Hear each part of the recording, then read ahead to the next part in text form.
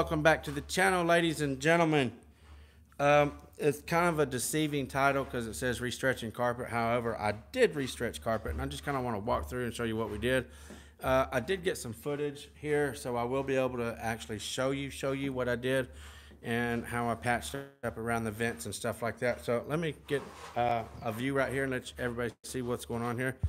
So we got this whole living room here. Has yet to be stretched. You can see all the wrinkles right through there. How's it going? Well, this entire house was like that. After I finish the kitchen, I'll be able to get all this stove and refrigerator and stuff like that back in there. Right there's Jerry Hill now spreading some goo there. So as soon as we get that going on, we'll be able to, like I said, get this stuff out of here and restretch this living room. So what we did, like I said, the whole house is like that. This hallway, I pulled it up from down there on the length and I kicked it that direction. All the wrinkles were running this way in the house. So after I kicked the hallway that way to snug it up, I stretched this bedroom this way, bumped all this back and stretched it that way. I had to stretch both ways because it was kind of loose. I wasn't satisfied just with stretching the one way and getting the wrinkles out because I could just take my hand and push that way and still push up a wrinkle. Even though there wasn't any wrinkles, I still stretched them both ways. How's it going, Josh? I still stretched them both ways anyway, just for the sake of getting them all snug. There's going to be a carpet cleaner come in after we're done. You can still see what looks like a wrinkle right here. There's actually a few of them. I guess all you guys know that it's actually where the carpet was wore like that.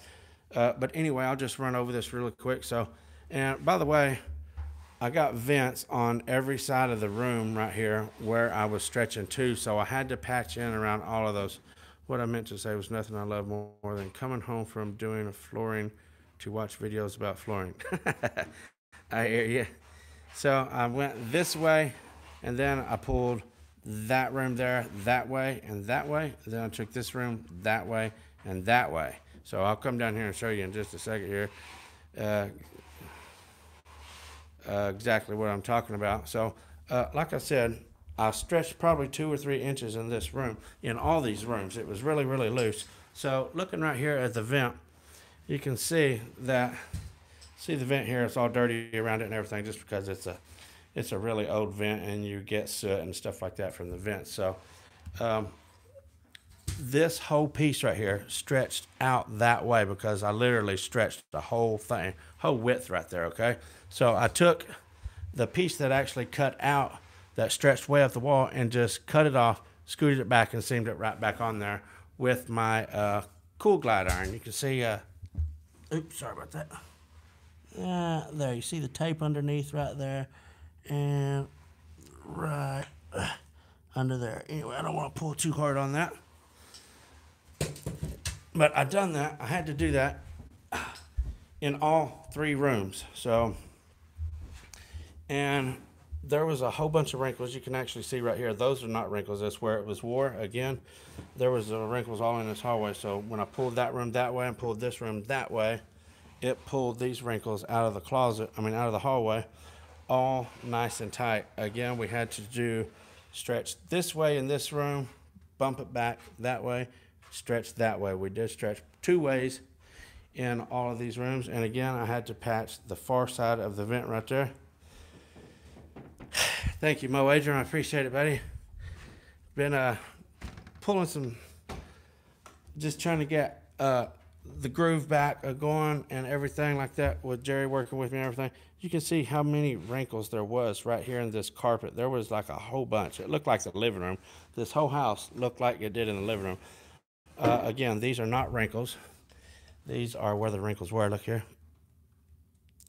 Nice and tight carpet right there. We stretched, once again, that way, kicked it this way, and stretched that way. So a lot of times you don't have to stretch, and again, pieced it over there on the other side of the vent. So again, a lot of times you don't have to stretch. You can see where there was a wrinkle there. You don't have to stretch both ways a lot of times. A lot of times you can just stretch the way that it the way that it was going. Oh, and also we have done this vinyl here today.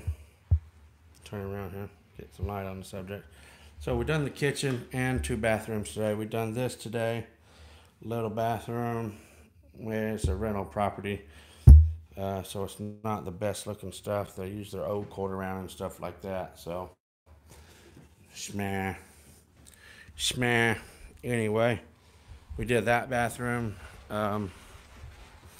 This bathroom, still, they didn't have no trim in here because they did some floor repair in here. So I guess they'll be taking care of that, or we'll have to do it later today. They didn't have the commode up, floor repair done and stuff like that. So we just come in and installed. And again, this is over chipboard. Nobody ever, anytime I restretch carpet, I stretch both ways no matter what. That's awesome. Nobody around here wants to pay for underlayment or anything like that. So the floor prep is always real extravagant just to get a halfway good surface. This is, like I said, this is over a chipboard, but I went over it with two coats of mud.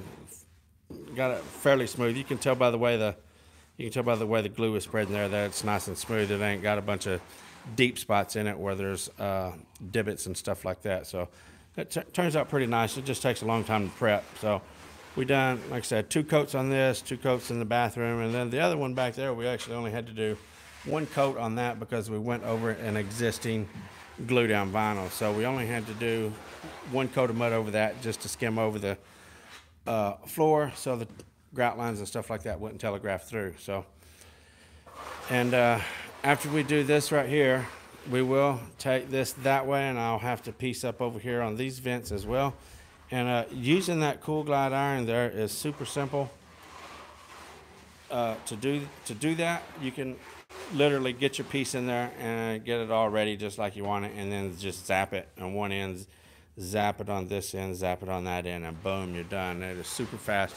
This is the first time Jerry ever seen the Cool Glide used. He was like, "Oh, you already done?" Because I wanted to see it. I said, "Well, I got another one over here." And he came in there and looked at it. And he's like, "How's the knee?" My knee is fine. I don't know exactly what you're talking about. Might be talking about my hand. I actually talked to Jerry yesterday or the day before about it. I was like, since you're back working with me, I'm going to be getting surgery scheduled and get my hand fixed. So I was wanting to do that while Isaac was working with me, but he ended up quitting before I could get it done. So while he's working with me, Jerry will be with me probably for the rest of my life. But anyway, hopefully anyway. And so for the rest of my career anyway, I got this young man right over here, right there, Mr. J. Luke.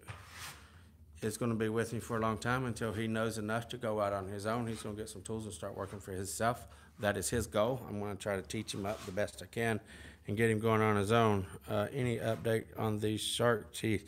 As a matter of fact, are you the one that sent me your address and stuff? If so, I'm going to send you some as soon as I place another order. And I'll just let you pay me through PayPal or something like that, okay?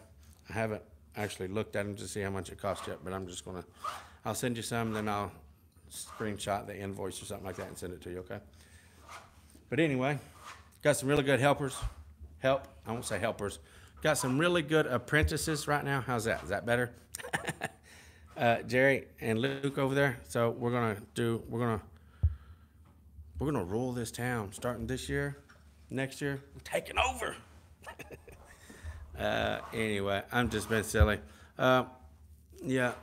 Oh yeah. Jerry said he never seen the Cool Glide work before. So when I was in there fixing those vents, he's like, "Oh man, that was fast," because it was just like literally, you guys know, probably 5 seconds or 6 seconds per end on that, and it was done. So it's definitely a good investment if you guys don't have one. It's awesome for patching stuff like that. So anyway. I ain't got a whole lot to say. I just wanted to get on here and show you guys kind of how I did this restretch with this type of layout. And like I said, I do got some footage on it to show the actual stretching and kicking and how to deal with this closet over here and stuff like that. So we had this closet right here, which was right in the way where we stretched right there. So talking about that and how to do it around that without having any issues with that, and patching the vents up and stuff like that. So as soon as I get a chance, I will get that put together for you guys. And Monday or Tuesday, I am going to be taking off work and getting your stuff in the mail. I've got like 99% of it boxed up with addresses and everything like that. And I was planning on doing it today, and I ended up having to work. But Monday or Tuesday, one of those 2 days, I am taking off work and get your stuff in the mail, okay? And I apologize. I've been like way too long on that, so I'm sorry about that, okay? Everything's been good, Jordan. I hope your baby is doing well. Anyway, yeah, just wanted to shout out real quick on the restretch and stuff like that. And then, like I said, I got some footage I put together on this job, and we'll go from there, okay? Oh, yeah, I got some super awesome ideas about tack stripping, how you can fill the tacks. Baby is going good. Thanks for asking. Awesome. How about filling the pins through the tack strip? Looks like your floors are flexible. Go Coast Flooring. I'm not sure what you mean by that. The vinyl is definitely flexible. It's that new style of vinyl. Luke, smash it down right there and show them. So yeah, that don't hurt that vinyl a bit. This vinyl is a really good vinyl. It's the new stuff. How's it going? Brandon from Michigan. Would love to try a Cool Glide and get rid of the smelly, messy traditional seam tape and iron. It's really good. I use it every single time I do a seam now, and that's strictly because I want to get used to it. If you'll talk to other people that have a Cool Glide, they'll tell you that they don't use it all the time. They only use it on specialty carpets or pattern matches and patches and stuff like that. So, however, I do use it on every single seam now, and that is because I want to be able to just be really, really comfortable with it.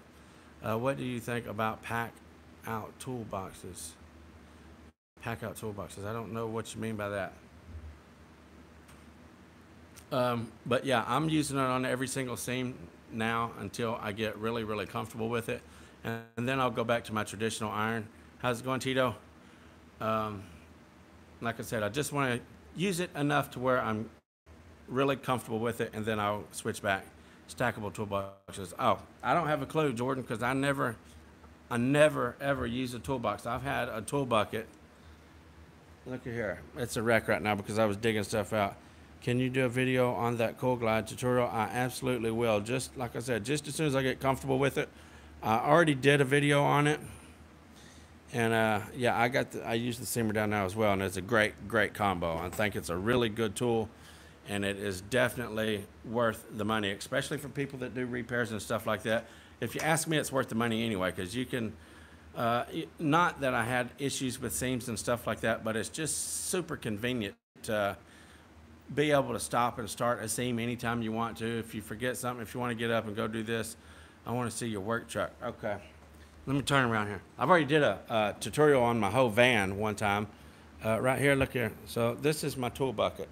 I got a tool buddy on it. Like I said, my tools are scattered because this is the first carpet job we've had since Jerry's been back.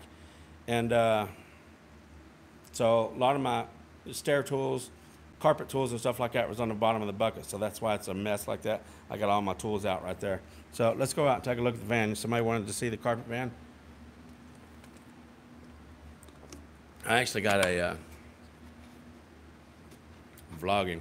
I actually got a Ford E250, and like I said, I did a whole video on it, talking about my shelving, everything I got set up, because I built my shelves specifically for everything that I haul on my van all the time. Which a lot of that stuff has changed since I've been here in Tennessee, because I hardly do carpet anymore. This is just a handful of carpet jobs.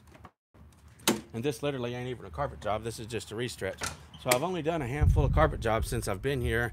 So a lot of the stuff that I used to use, I'm not using anymore. I do mostly solid surface, whether it be vinyl plank, hardwood, laminate, or something like that. So these are all the shelves that I built in here whenever I got the van. And you can see I got a space here for my stretchers, which that's my old set. I now have a Roberts set. But I built my little racks right here for my straight edges so they can sit in there. They're actually nice and snug. Right there's one I keep my 3-foot straight edge in. They're just 2 boards, and I left like a 1/4 inch or something like that in there, and then I put some really cheap carpet in there to make it nice and snug. You see the carpet right there. So that's what I got on both sides, that side and that side.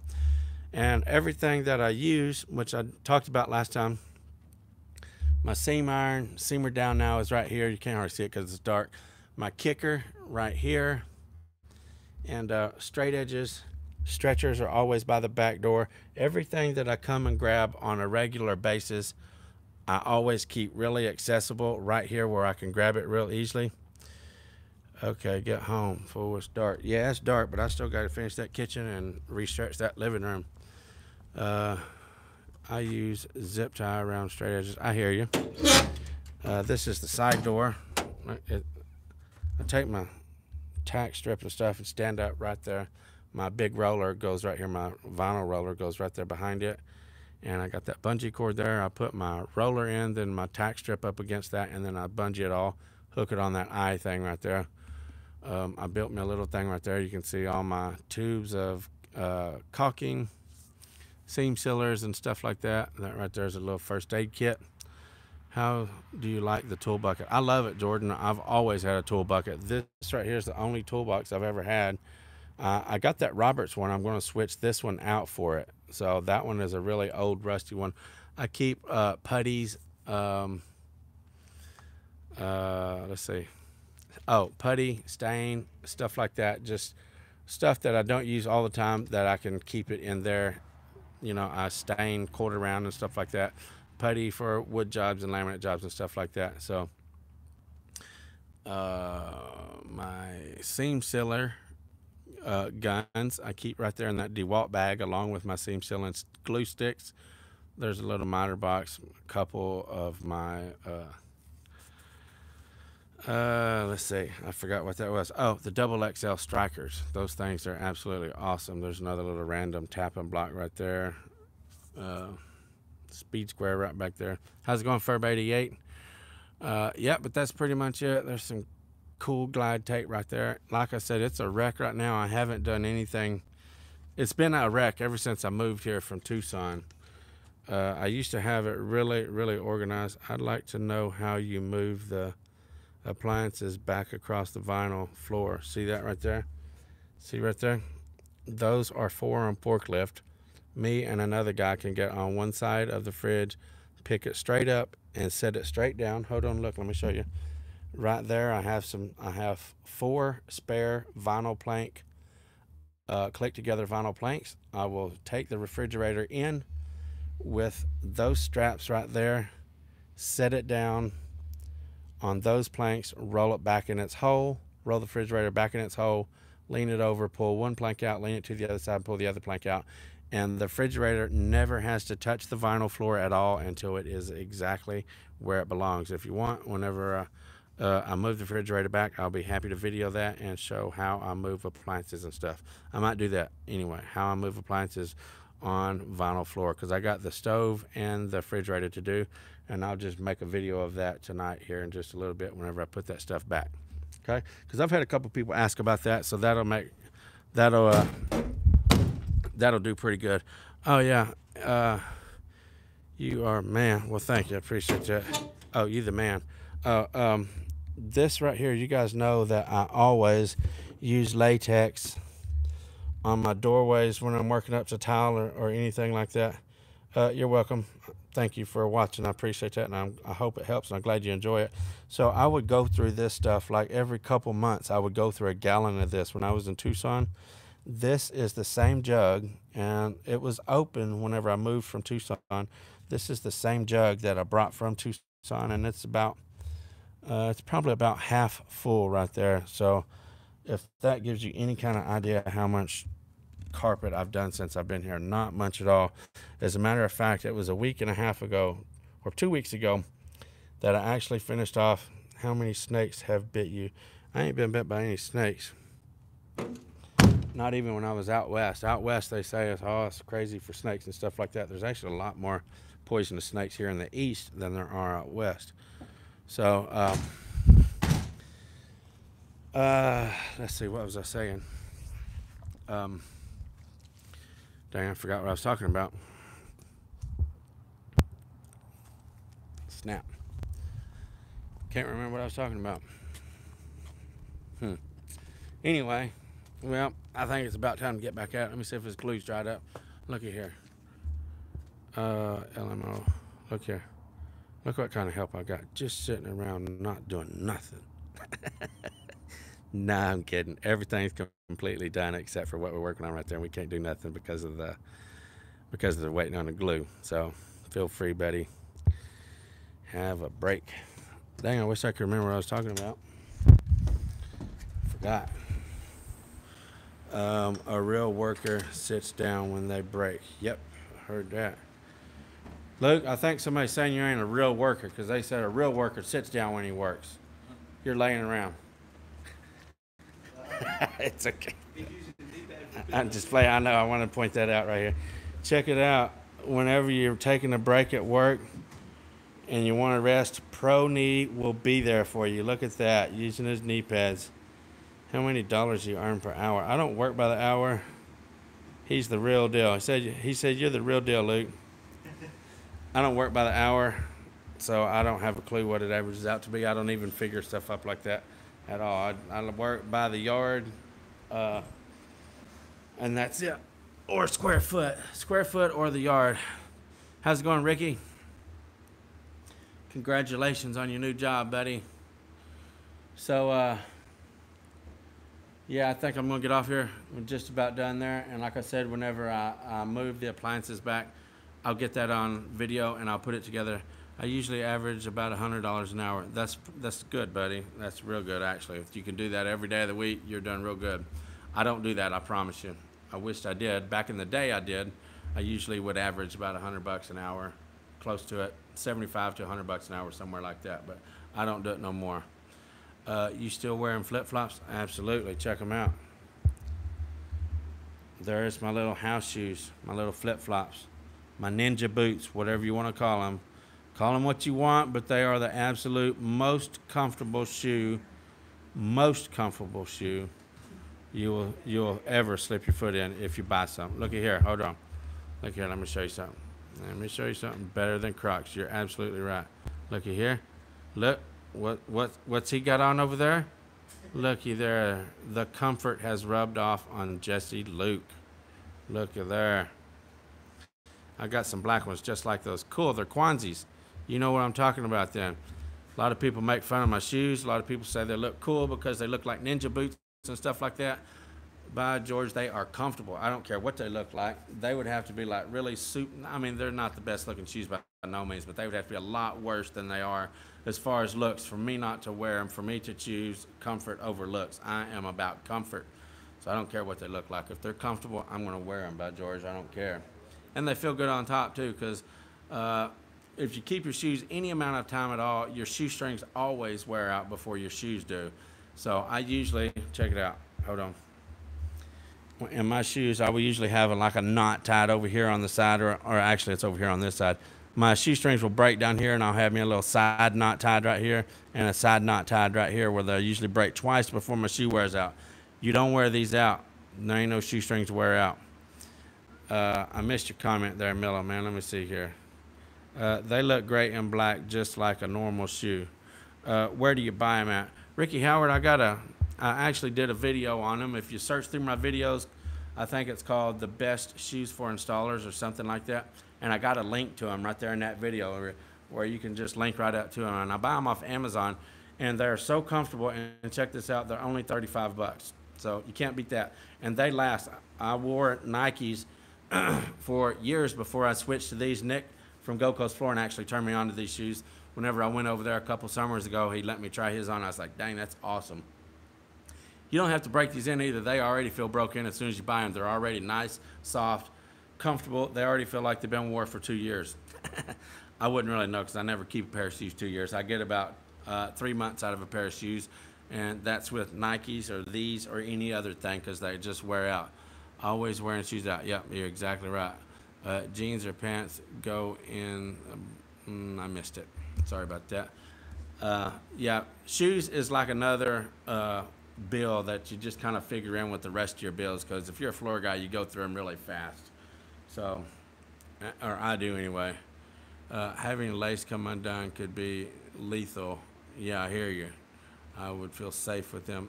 That yeah, I hear you. And they actually got the non-slip bottoms as well. I wear jogging pants or sweats. I could not do that and work. That that would definitely be comfortable, but I couldn't do that and work. The elastic around the edge, uh, the elastic around the edge and stuff like that would just not work with my pouch. I have to have belt loops and stuff like that. I wear a side pouch right here. Look at here. Get down there. So there it is right there. My pouch. I wear it in my belt loops right there. And again, I just have a pencil, an ink pen, and my carpet knife. And that's all I keep in my pouch ever because I like it nice and convenient. No, we're not going to work on that. Just as soon as we get this kitchen done, what is the difference between a stripper and a magician? One's cutting stunt and the other's a, okay. Why ain't you wearing his you wearing his vest and hard hat? Yeah, I don't wear a vest or a hard hat. Shoes by FBSB. There you go, buddy. Well, my glue is just about dry, so use Tough Toe. I hear you. That's a good idea, Ricky. I didn't know if they worked on tennis shoes. I've seen them. In Big D's, where the Carpet Supply Warehouse in Tucson. I've seen them. Is that? I think I know what you're talking about. I know Better Tools makes a set of toes that goes on your boots, and they glue on there or something like that. I think that's what you're talking about. Yeah, jeans last real poorly. That's why I do not wear jeans. These that I got on are actually really cheap Walmart pants. You'll notice that most of my stuff is cheap that I wear to work, but I find what is comfortable. And these pants right here will outlast a pair of jeans, probably 5 to 1. I've had these pants ever since I moved here, so I've had them a year, and that's doing good. They don't even have a hole or anything in them anywhere yet. So my knees hold up really good in these. These are a little cheap. I want to say George's, I think. I don't know. They might be Wrangler. Anyway, I got them at Walmart, so they're not nothing expensive or fancy or nothing like that. They're just regular pants. Clean your tools before you go home. Cheap clothes are best for work. They get ruined on jobs. Yep, I'm the same way. Only comfortable, cheap work clothes. Yep, I hear you. There ain't no sense in working in $60 pants or $120 shoes or nothing like that. That's ridiculous. I'm not down with that. I can find other ways to throw my money away if I want to besides doing that. Anyway, the glue is dry, so you guys take a look here. So there's still a few little white spots, but it's good enough. We are fixing to roll this vinyl over, glue the other side, and go from there. And again, whenever I move these appliances back, since someone asked a while ago, I will have Jesse Luke video for me. Do you go to church on Sunday? Yes, sir, I do. I go to church every Sunday morning and probably 90% of Wednesday nights. I try my best to make it on Wednesday nights as well. We only have church once on Sunday. We don't have it Sunday evening, just Sunday morning epoxy. Oh, I hear you. Is that? I know what you're talking about. I've seen some people like that on Flooring Installers of America. Thank you, Andrew. And I definitely won't take no offense to that since I am Floors by Southern. Boys, you can call me boy all you want. Okay. Well, time to get at it. No installers who don't let the glue tack up. Yeah, I do too. As a matter of fact, that guy right there, the guy he was working for in Missouri, he didn't let it tack up. He's like, what are you doing when he started laying it over? So I always find it better to let it tack up. And then the only thing is, sorry, I was sitting there pointing. Only thing is when you get to right there, if you just roll your vinyl over, you notice how I got it rolled up all the way down that way. So if you just roll it over nice and easy, you're not going to get bubbles in it. And then you take this bad boy right here and you roll it out. So you don't have any issues. You just got to work smart, know what you're doing. You ain't gonna have no problems. Anyway, until next time, FBSB's out. Come on.